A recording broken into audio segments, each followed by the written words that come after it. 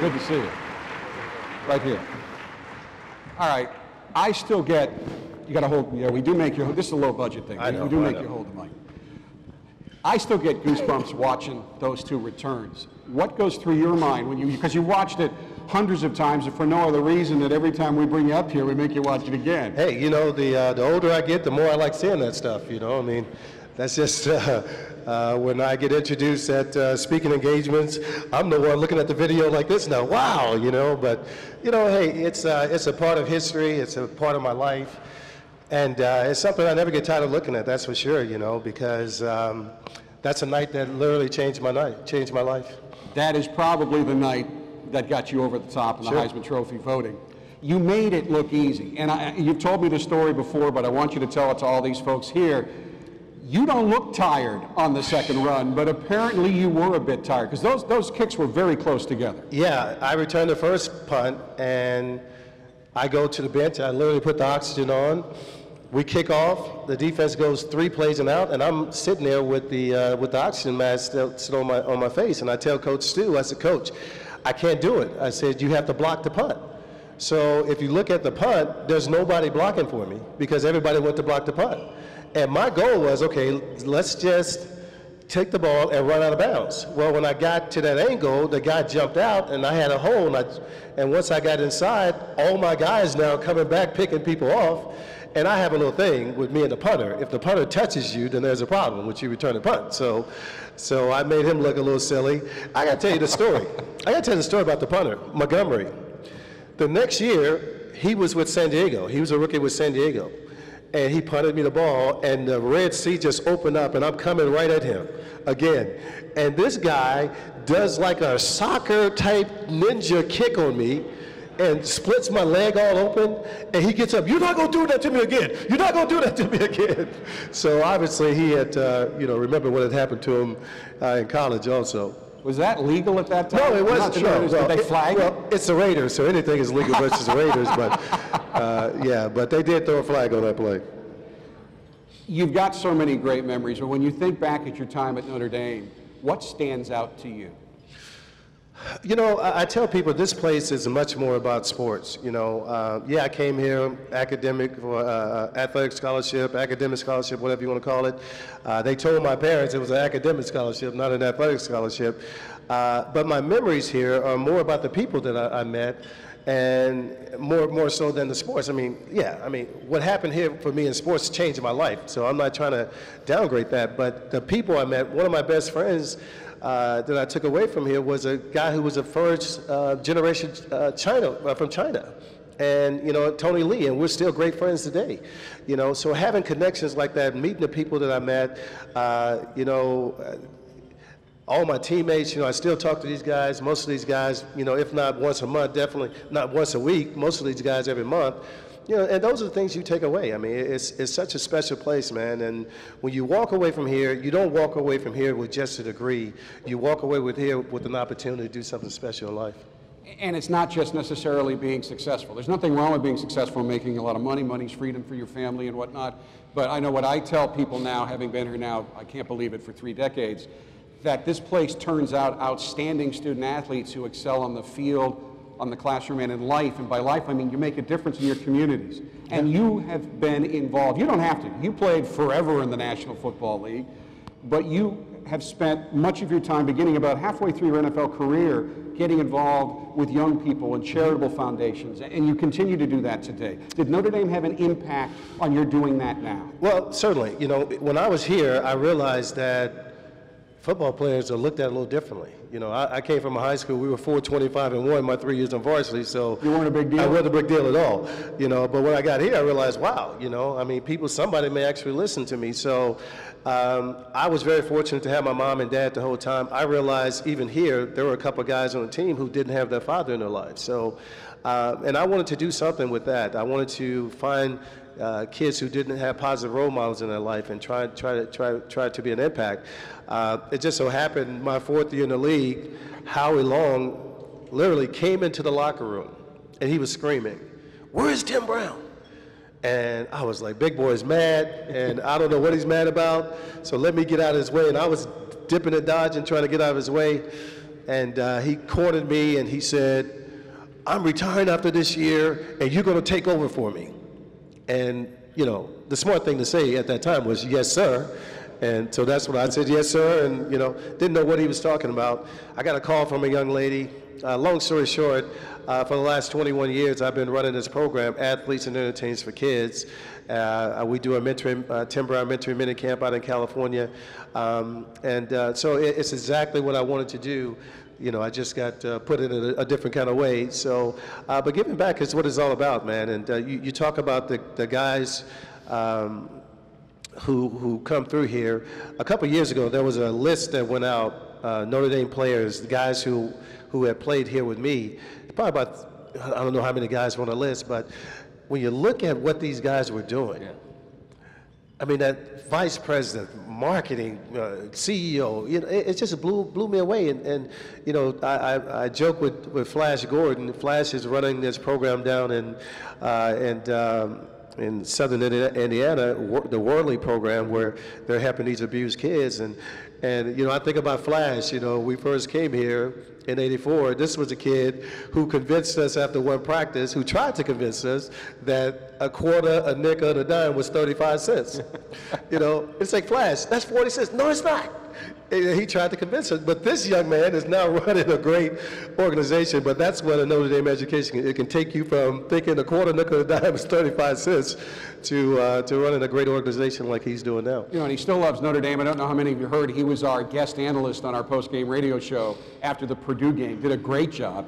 I'd love to hook you up with that, but I don't think we pay enough to get you on that. Well, you know, sometimes it's not about the money, but we could always talk about that. I'll be contacting you about that. You have written a book, The Making of a Man, How Men and Boys Honor God and Live with Integrity, really about your life story. Why did you write the book? Well, you know, a lot of athletes have written books about their exploits on the field and some off the field, but I wanted to take it a little different, a little deeper, and get into the spiritual aspect of it, because even things that I learned here about myself spiritually, some things I'm not proud of, some things I am proud of, and we really want to go in depth with that, because I believe that I have been given this platform for a reason.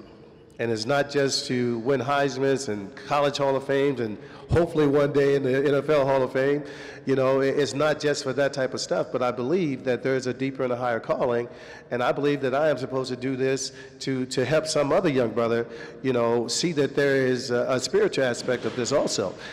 So for me, you know, my whole goal is to find these guys who have bigger platforms than I have, or maybe some guys who have smaller platforms. It doesn't even matter. But to get these guys to understand that God wants us to use our talents for Him. And if we can do that, in whatever way we can do that, then that's what this thing is all about. And you are very open about your life in the book. You can go ahead and read it. We won't get into all the details. And you did things that you were not proud of. But I think what also, the theme I get, one of the many themes from the book is, all because you make a mistake doesn't mean you're a bad person. That's right. And it doesn't mean you can't learn from it, and it doesn't mean you can't be forgiven. And I believe that, you know, our mistakes are our biggest building grounds. You know, that's when we have the opportunity to really turn that right into a wrong, you know. So, and that's what I try to do. You try not to make the same big mistake twice. You know, little mistakes are going to happen, but, you know, you can't make those big mistakes twice. And this book has been an incredible journey for me. I've been able to speak at churches and youth groups all over the country. Just last week, we got an invitation from the great Billy Graham's people. They're flying me down for a book signing at his library. So the book must be doing okay if Billy Graham is thinking that it's all right. So, and his people. So I'm very excited about what we're trying to do, man. We're trying to do God's work and really get people to focus on that aspect. You know, naturally, we got it. We know how to live naturally, but there's a spiritual aspect out there that I think we have to be cognizant of, and I'm putting it out there as much as I possibly can. Now, you do spend a little time on the golf course. You're a 3.5 handicap. When did you start? Well, that's what your bio says. When did you start golfing? I didn't start until I left here. You know, I have this crazy story. When I was 11 years old, my elementary school principal came to me and had been watching me and thought I had great hand-eye coordination and said he wanted to teach me golf. And I literally went home and told my mom this man had cursed me out because in inner city Dallas, golf was like something to even think about. So that's one of the big mistakes of my life, not taking him up on that. But I didn't start, I used to play tennis. Tennis and basketball was my thing. When I tore my knee up, my second year in the league, they wouldn't allow me to play tennis anymore. So I had to come up with another sport. So I started playing golf probably 3 years later. I was 25, 26. And my swing is ugly. It's really ugly, you know, but I have a way of finding how to hit that ball straight, and we just keep swinging at it. You may have seen him on the Golf Channel in the NFL Challenge Puerto Rico. Now Jerry Rice's team won. We were pulling for you, but you also use it, your skills in golf and your love of golf as a fundraiser. You host a couple of big tournaments I want to talk about. The first one, you just hosted your 20th tournament, you smart guy, with Kathy Ireland. How did that combination come together? You know, I mean, every once in a while, a man got to do what a man got to do, you know. So, you know, Kathy is a great Christian lady, and she's been a part of this Athletes and Entertainers for Kids charity before I got involved. And we just connected. Our hearts connected, and every once in a while I go and every year I go and spend time at her house out in Santa Barbara, and so she's been a great asset to our golf tournament and everything that we're trying to accomplish. And she's such an incredible lady, has such a great heart for giving back and trying to do some good things. So yeah, we do that tournament every year. Up here, I'm a part of, I don't know if you guys have heard of 5 Star Life, but it's a charity up here that is trying to combat the kids who are dropping out of school. 7,000 kids a day drop out of school around the country. And what this program has been able to do is take the kids in the Michiana area and really flip that number on its head. So I was out at the new facility we have up in Union, Michigan this morning, and really looking forward to bringing that program out. We're doing great here in the Michiana area. We're down in Texas now, looking to go to California, all over the country. But I had my golf tournament here at Warren's Course this past summer, so looking forward to building that to a real big thing here in the next couple of years. Is it going to be at Warren again next year? Yes. Okay, so just get in touch with Warren if you would like to play in that. I do have to ask you what Lou Holtz means to you, because I know he made a huge difference in your life and career. Well, I mean, Lou is, he was just everything. It's just amazing how a man can see something in you that you didn't see in yourself. You know, I came here with one purpose, and that was to graduate from the University of Notre Dame. I really could care less about football. And after my first play, my freshman year, I think everybody agreed with me that I could care less about football. So for those of you who don't know, I fumbled the very first opening kickoff of my freshman year. So, but you know, when Lou came here, it was at a time in my life where, okay, I was over the hump academically, things were great there. I was playing a little bit more, you know, my sophomore year, so I was happy with that. But you weren't a featured guy. No, absolutely. No, not at all. So when Lou came in and he started saying all these great things about me, first of all, I was trying to figure out who he was talking about, because I just didn't believe some of the things that he was saying. But he would take me in every day after practice and show me what I was doing on the field. And after a couple of weeks, I got it. I understood that I could give more, I could be better, and the whole thing just manifested itself exactly the way he said it would, if I trusted him and believed in what he was saying. So, yeah, from that standpoint, he changed my life, there's no doubt. Without him, I don't win the Heisman, and without John Gruden, I'm not in a position to be in the Hall of Fame. That's just, that's clear, it's just the way it is. And I'm glad you mentioned that. Heisman Trophy winner, College Football Hall of Fame, 9-time Pro Bowler, 19 years in the league, Mr. Raider, on a team that was known for being edgy. He was the leader. Has anybody explained to you why you're not yet in the Pro Football Hall of Fame? Oh boy, does that bug you? Well, it bugs you because you know, you give your heart and soul to something, and you want to be rewarded for it, no doubt about it.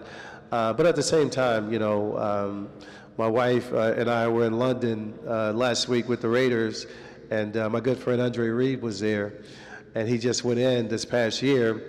And man, he was telling the whole world about him being in the Hall of Fame. And my wife after a while was like, if I hear Hall of Fame one more time. So I don't want to be that guy, but at the same time, I certainly understand his excitement about being in the Hall of Fame. But hey, you know, I'm hoping and praying that... You're nominated again. Yeah, I'm up again. That, you know, Chris Carter went in. I mean, obviously Jerry went in, Chris Carter went in, Andre is in. I am the last of the 80s receivers. So it almost makes too much sense for them to do it this year because they could literally close the book on those guys, on us, and then start on the Marvin Harrisons and all these other guys who are going to be coming up. So, you know, I'm not holding my breath for it to happen, but I think this year I probably have a better shot than I've had in the last couple of years. Well, if they don't, we're all going to go down to Canton and burn the hall down if they don't do that. Well, you and a whole bunch of folks from Raider Nation will be right behind you, too. And they'd be the perfect people to burn exactly. stuff down. I can't believe I said that. The reason we had to switch this a bit, I talked about, Tim's done a lot of radio and TV work. He's very good. He now works for Sirius XM, so he's got to do a show on College Sports Nation at 1 o'clock, so we moved it up. But now that you're a commentator, I can't let you go without having you talk about this year's Notre Dame team and what you've seen.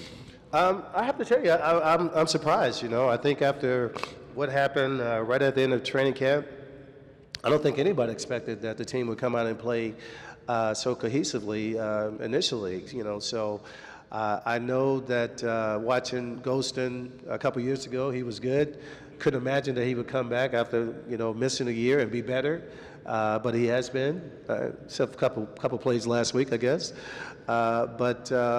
You know, so it's been impressive. It's hard to believe sometimes that one guy can make such a difference in a team, but I guess if it's a quarterback, then that makes sense. So, but I think as he goes, the team is going to go. If he plays great tomorrow, I think they'll win the game. If he has a couple turnovers, then it's going to be difficult. But I'm very proud of these guys, man. I'm very proud of Coach Kelly pulling these guys together. I think with what they went through at the end of training camp, that could have tore this team apart.